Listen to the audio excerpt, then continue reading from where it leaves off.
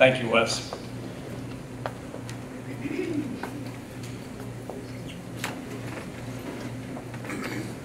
The academic year has its own pace, not like the calendar year. Begin mid-year in the calendar year. And it's appropriate to think of it two ways, like the Roman god Janus, both looking back what's been accomplished and looking forward. We asked the VPs and the deans last week what were the greatest hits in your units. And if I went through all of them now, we'd be here several hours. So just want to touch on some with apologies for the ones we'll miss. But I can't tell you how proud and honored I felt, even more so, for joining Alfred after seeing these greatest hits. We celebrate 180 years of transforming students' lives. We've had a very organic, thanks to the leadership of Rick Stevens and our Strategic Planning Coordinating Committee, developing a new strategic plan for our university with three goals: a commitment to enduring educational value, social justice, and sustainability.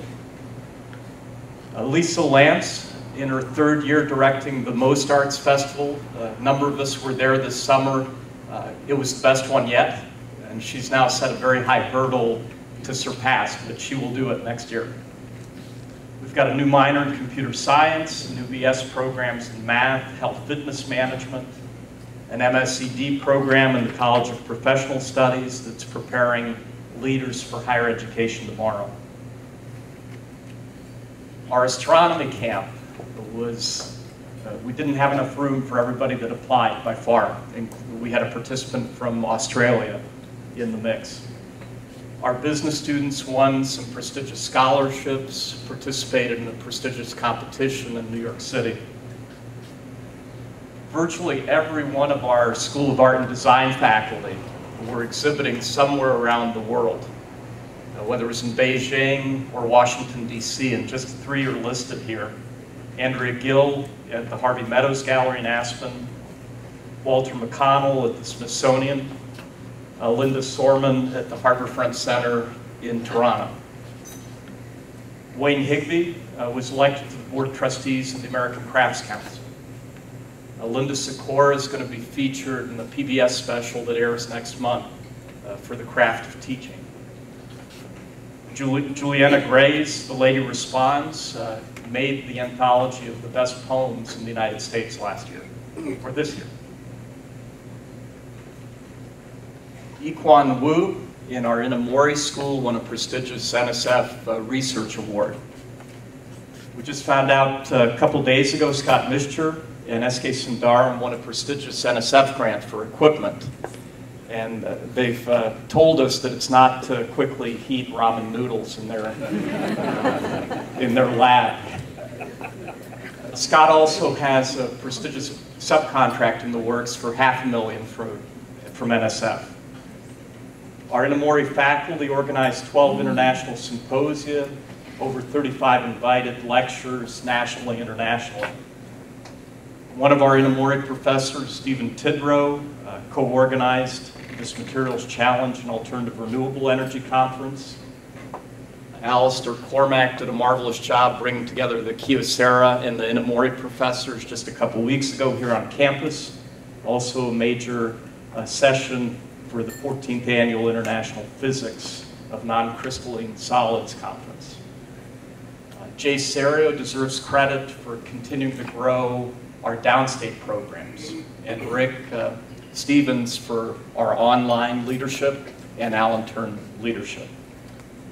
Art Force 5, we secured our first ever front page coverage, Rochester Democrat and Chronicle. I can't tell you how proud we should all feel of the great work those students have done.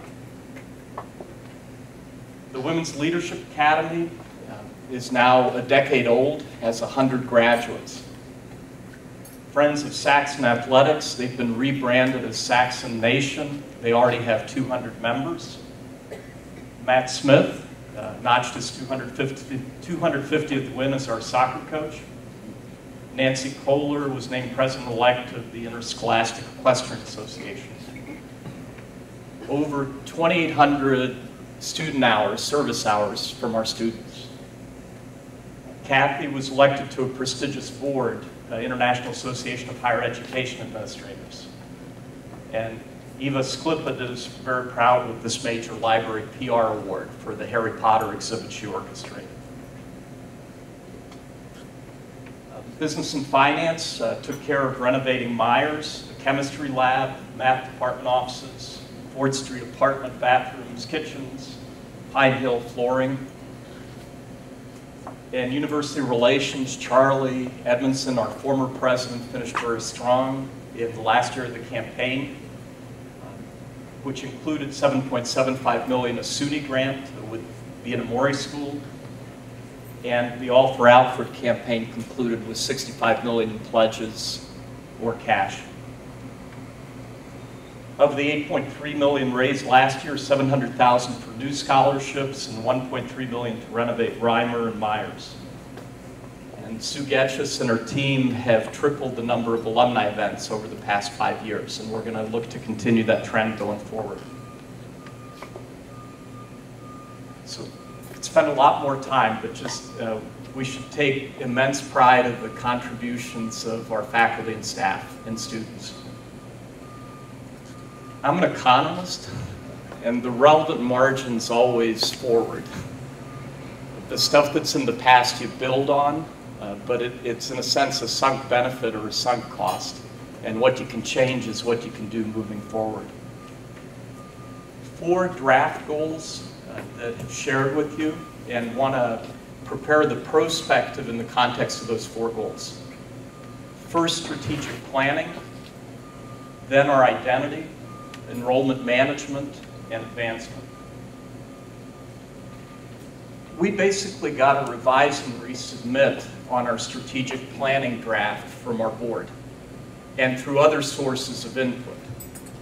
They said, look, we really praise the transparency, the organic nature through which this plan is developed, but there are key things that are missing, such as where do you want to be 5 years from now in terms of student enrollment, student quality? Where do you want to be 5 years from now in terms of downstate programs, online, Allentown?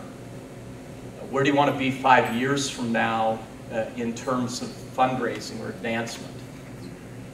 How can you improve student retention? How can you better balance maintaining fiscal sustainability, but also promoting quality and also promoting nimbleness? And then, how do you better define what's special about Alfred, what's special about our identity? So what Rick Stevens has used a wonderful visual that we've basically had a strategic plan, if you can picture it as a y-axis, and now we've gotten input that we need to take care of the x-axis. So what we're going to be up to over the next 5 months, working with the Executive Council and working with the Strategic Planning Coordinating Committee membership, is first addressing the x-axis, the input we've gotten from board and other sources on 6 key dimensions. The names in bold are the individuals who've agreed to co-chair these different dimensions. And the other names are people that are going to be participating on these individual subcommittees. There's 6 of them total. And what they're charged with is reporting back to the full Executive Council as well as Strategic Planning Coordinating Committee, so that we can best take advantage of the fact that what happens in student enrollment also has an impact on student retention. And what happens in advancement also has a spillover into other key dimensions we'd like to improve on. But the subcommittees will take the first crack, and our commitment is to stay transparent through the process. But the next 5 months basically address the comments that have been raised by our board. And a number of those hopefully by the October 20th, 21st board meeting this fall. Then in January, we're going to re-scramble these groups and take what we've learned and then figure out how best we get back to the y-axis and incorporate these various objectives into the 3 goals of the strategic planning process that have been identified. So that's the game plan. More detail, there's a lot of heavy lifting to be done, but we're deeply appreciative of all the input and all the hard work that's been done to date.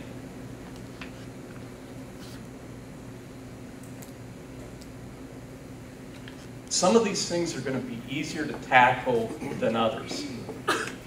Kathy Woofter, for example, and Gerard are already hard at work on what should our goals be for enrollment management, because we have to be part of that process. We have to pin that down early on. The one that's going to be toughest to tackle, but arguably the most important, is what our identity is, what our brand is. There's a lot special in our valley, but how do we cogently and convincingly convey it? It's going to be real important to do that well. And spend some time, if you will, looking at other universities. A part of the brand is what's your vision and mission. Spend some time looking at other universities' vision and mission statements. We'll argue that most of them, if you strip out the university, you could not tell what university that is.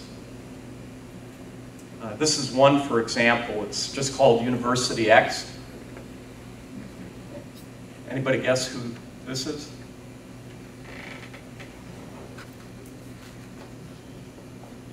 It's Yale. So it's hard to do well. But we'll argue if it's this bland, you might as well not do it. Because you're not saying anything special about what makes your university distinct. I've got $100 in my wallet. Anybody want to take me up on a bet, 100 to 1, who can recite our mission statement? Anybody want to? Or 10 to 1, get reasonably close. No takers? So that hopefully drives home the challenge, how important this is to do well, but how hard it is, because when you have prestigious places like Yale that have a lot of intellectual horsepower and historical depth, this is still the best they've come up with. How many of you remember the keynote speaker at the dedication of the Gettysburg Cemetery? Wasn't Lincoln. It was the president of Harvard University, Edward Everett, droned on for over 2 hours. The speech we remember is the person who was there almost as an afterthought, and compactly, school kids still recite the words he gave at Gettysburg.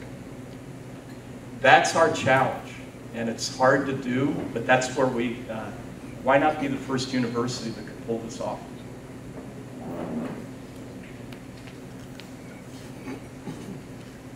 Here are some examples. A lot of them come from non-university settings.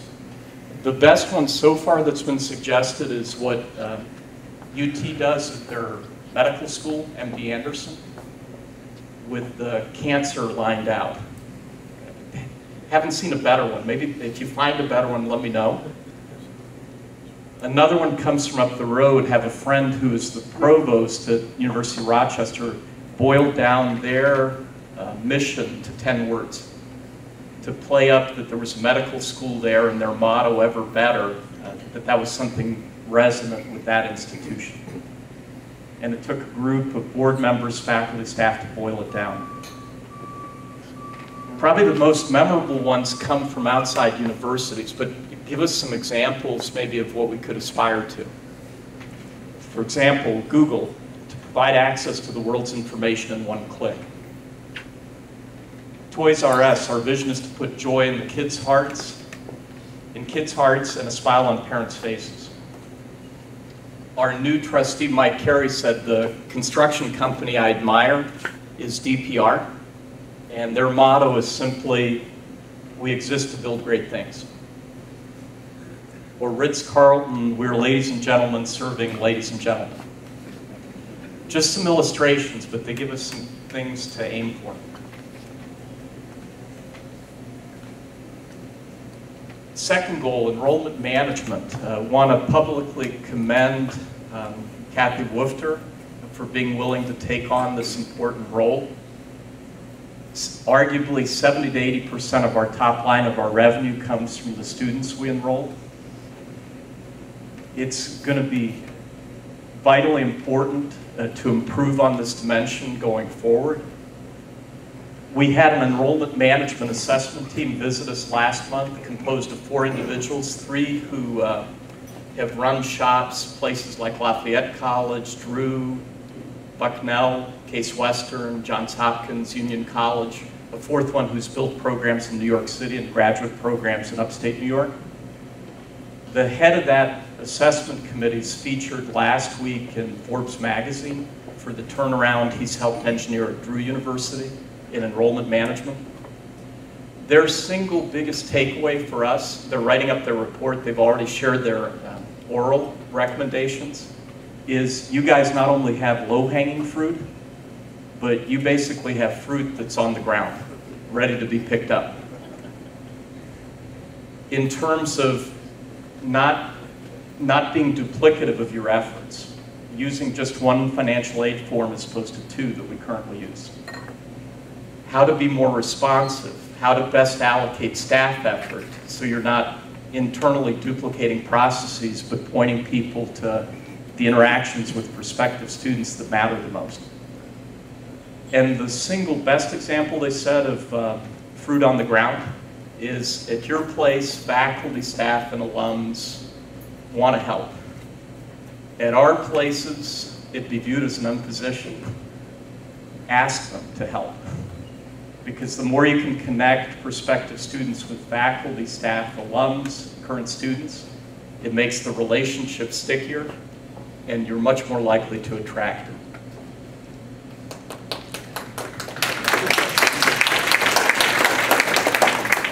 Most of you have been on our new website. Gary Roberts and crew worked incredibly hard over the last 7 weeks to reskin. I'd never heard the term reskin, at least not applied to websites. To redo the landing page, make it more student engaging. But we just want to, if you haven't seen it, one of the 2 new videos that's featured, and this one's on the micro admissions website that they created. So, Tyler?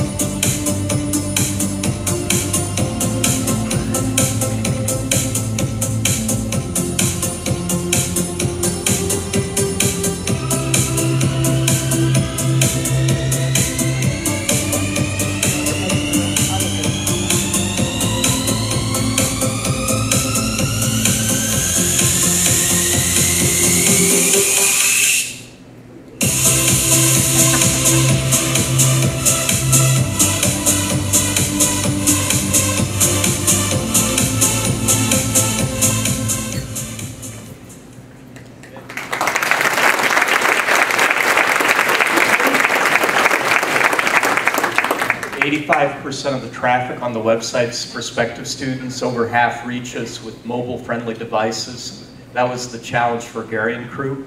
We still need to redo the entire website, but at least this moves us a key step forward as we wait to do that this year.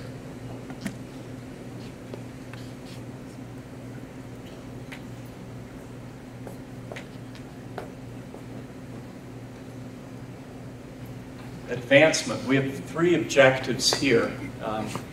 One, can we double unrestricted giving over the next 5 years? Currently, we raise about $1.5 million a year. Second, can we at least double annual total gifts and commitments over the next 5 years? We've been averaging about 5 to 6 million the last several years. And this is what insiders call your book of business. It's not just cash you generate, but commitments you generate. And then, importantly, can we develop a strategic investment fund? Given some of the near-term challenges in enrollment and student retention and how they play out in our budget, we want to lean against the wind, especially in key areas like enrollment management and advancement. And what we'd like to do is raise $5 million, at least $2 million coming from the board, and $3 million from a bequest gift that Charlie Edmondson was ably shepherding and is coming to fruition.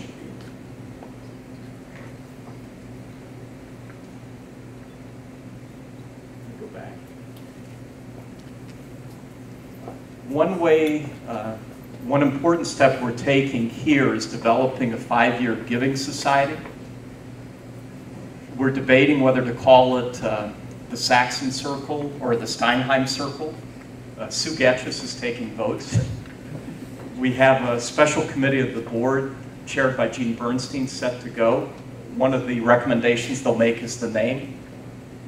And this will have 2 key components. One is a leadership giving group to really help us drive our resource base, and that'll start with the $1,000 minimum annual commitment, but that'll involve a 5-year commitment as opposed to an annual fund ask. So it's more relational in orientation than transactional. These things are fairly rare in universities, but the ones that have done it have seen some dramatic increases in their fundraising results. We have different gradations planned in this leadership giving group, and then we'll also develop a group to stress participation at less than $1,000 levels, but also recognize individuals who've committed to our university for 3 to 5 years at a time. We'll have different categories of the leadership giving group. As of last week, we had to create an entirely new category at $50,000 a year, thanks to Marlon Miller. This group will recognize that people like Marlon enjoy supporting multiple causes, whether it's athletics or the arts or liberal arts and sciences, so donors have multiple interests and we need to be donor-centric, and ways that we can help promote camaraderie and engagement with that group. We already have 9 individuals signed up, even though the society has no name, 3 on campus. I want to also publicly acknowledge Rick Stevens and Kathy Woofter. They're 2 of our 3 internal folks who've already signed up at the leadership level. I'm in at least, or as much as the 25K annual level. But what we'd like you to do is help me get there. I'll go up to 25K, but matching any new faculty staff gifts. So it needn't be at the leadership level. If you feel you're so inspired, come talk to me afterwards. We're going to focus this primarily externally, but we also need to show that we're all in internally. The beauty of these societies where other universities have done them is the best predictor of a major gift is somebody who's given at least $1,000 5 years in a row. If you've captured mindshare with them at that level, a UPenn study says that's the single best predictor. So that's why it's going to be very important, small groups, people who know us well already and are on board, and keep spreading this circle. Last thing. I want to thank you all for your ongoing commitment and service to our university. Welcome the newbies to our group. And just share 3 themes that have come up, even though I'm a newbie too. The 3 themes that have come up most consistently to date: meetings with alums, faculty, staff, and students. They are impact or illumination, caring community, and strength from diversity. And just illustrate these with some examples. These are several of our alums. I talked late yesterday with a 2-time alum of ours, Don McPherson, who still remembers fondly living on Main Street, how much lower the rents were than in his current Bay Area location.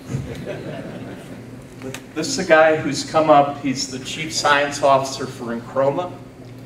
He's come up with the lens that corrects for color blindness. 300 million people around the world suffer from this. Growing rapidly as a company, but what makes him passionate is making a difference in the world. And he said the faculty in your school, he came to us pretty much by accident. He thought we had an MFA program in art. We'd shut it down. He drove from Ohio to New York. But our art faculty said there's still something in engineering. And so our engineers took him. 2 degrees. And he will say, I learned how to solve any problem there is in the world, thanks to what the faculty like Frechette and Pi taught me. And his big passion is, he mentions us every talk he gives now to the media. They were just featured in the Steve Harvey show yesterday. And brainstorming, how do we get to people like Bill Clinton, who has color blindness? Didn't know that, or Matt Lauer. So this has enormous potential, and he's just developed a technique too to do these lenses in contact form as opposed to frames. Enid Borden discovered that she was passionate about social justice while with us. She's the founder of Meals on Wheels, among other social entrepreneurial ventures.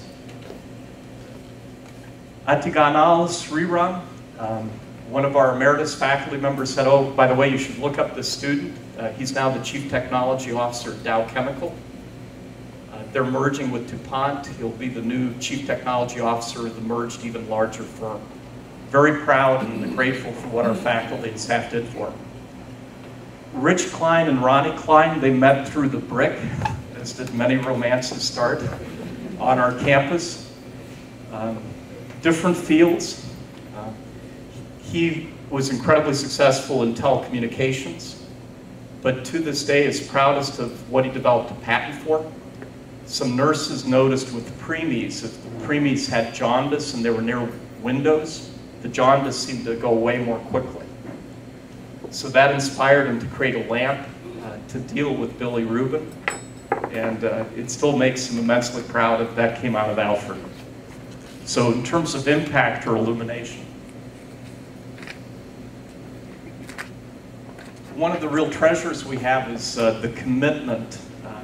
This is a picture from a lunch with the Meriti faculty a few months ago. Collectively, about 600 years of service across the 20 individuals. Cannot tell you how often it comes up, more than any other place I've been part of, that at Alfred somebody took an interest in me. Somebody got me through calculus. Somebody inspired me to do drama. Somebody opened up the world of history to me. That kind of magic, and it speaks to how we define our brand, is very potent stuff if we can capture it elegantly.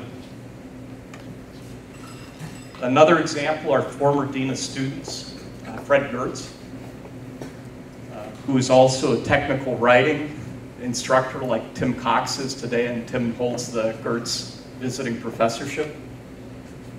Fred inspired Marlon Miller to give his first $1 million to Alfred. More recently, John Tabor, because he had such a marvelous impact Fred did on John's, and getting John to overcome a speech impediment.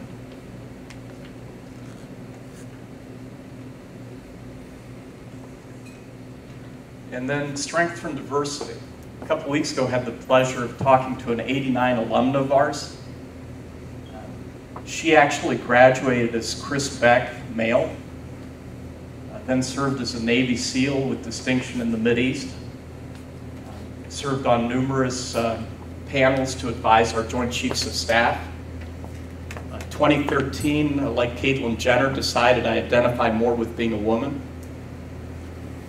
Has published a book about her experiences, has run for Congress from Maryland, is running again, and kept stressing over and over again how supportive the Alfred community was when I was going through my own challenges, and just what an asset we have in our diversity. And if we could figure out a way, either curricularly or co-curricularly, to bring the strengths of different fields, of different backgrounds to bear, whether it's a curricular project or an experiential learning project. And if we can harness in a small group setting, she said, you've got some powerful stuff at work here. And I'd be willing to come volunteer to help mentor teams either in the classroom or out. Warren Sutton was a member of our class of '61, never graduated. He was a star basketball player. He fell in love with the daughter of our then treasurer. The only challenge at the time was he's African American and she was white. And as much as we pride ourselves on our progressive tradition, we struggled with that issue in the '60s. We were in U.S. News, the New York Times, the New York Herald. He ended up, as did she, leaving school to finish elsewhere. Gary Ostrower put me onto the story and encouraged me to reach out. Emails rarely bring tears to my eyes, but the graciousness with which Warren wrote back and what he said about our family and how people stood up for him in our family. He's now in our Athletic Hall of Fame. What his coach did at the time and after. Just a wonderful example. We stumble as institutions and individuals toward our ideals, but what's possible in terms of growth over time. Les Gelber, our board chair, now would like to ensure that he gets an honorary degree and that we close the loop with Warren. And last few things, last few slides. Think about light, the different aspects of light. Maybe there's a tie-in to the 3 goals we've identified in the strategic plan. Light illuminates. Light has impact through dispelling darkness. For those of you that don't recognize it, this is a picture above Foster Lake. Not really.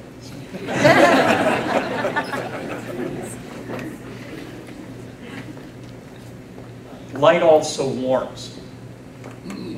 This consistent theme, people cared for me here while they showed me a new field or showed I could do something that I didn't think I could.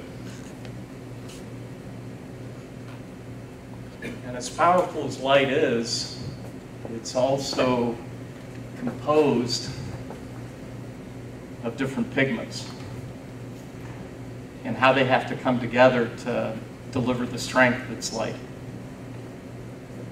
So our second president, I think, put it best, and just leave you with these words.